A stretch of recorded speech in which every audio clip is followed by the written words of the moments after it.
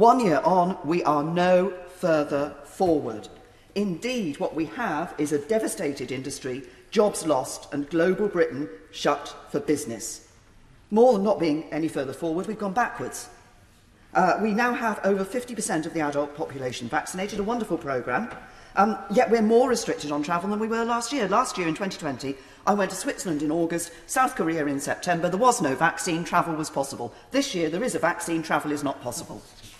I really don't understand the stance the government is taking. Of course, it is permissible to travel to countries on the amber list, provided it's practicable for you to quarantine when you come back. But government ministers tell people that they mustn't travel. They can't go on holiday to places on the amber list. The messaging is mixed and the system chaotic.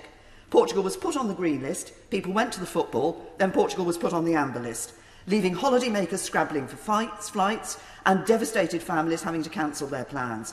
Not to mention the impact on the airlines, on travel agents here, and on the travel industry, the tourist industry, in our longest standing trading partner in Europe. Business travel is practically impossible. Global Britain has shut its doors to business and investors. In the normal year pre-pandemic, passengers through Heathrow spent £16 billion across our country, including at places like Legoland Windsor, which is partly in my constituency. That has been lost. I think there are some facts that the government needs to be upfront with the British people and that ministers need to think a bit more of when they're making these decisions. First, we will not eradicate COVID-19 from the UK. There will not be a time when we can say that there will never be another case of COVID-19 in this country. Secondly, variants will keep on coming. There will be new variants every year.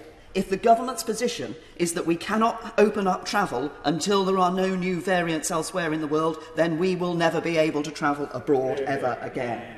And the third fact that the government needs to state much more clearly is that sadly people will die from COVID here in the UK in the future, as 10 to 20,000 people do every year from flu.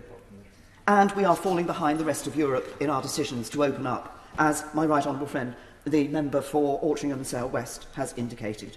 The government may say all it has, as the Minister has, about the importance of the aviation industry, but it needs to decide whether it wants an airline industry and aviation sector in the UK or not, because at the rates it's going, it won't have one.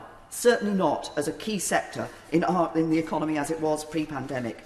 It's incomprehensible, I think, that one of the most heavily vaccinated countries in the world is one that is most reluctant to give its citizens the freedoms those vaccinations should support.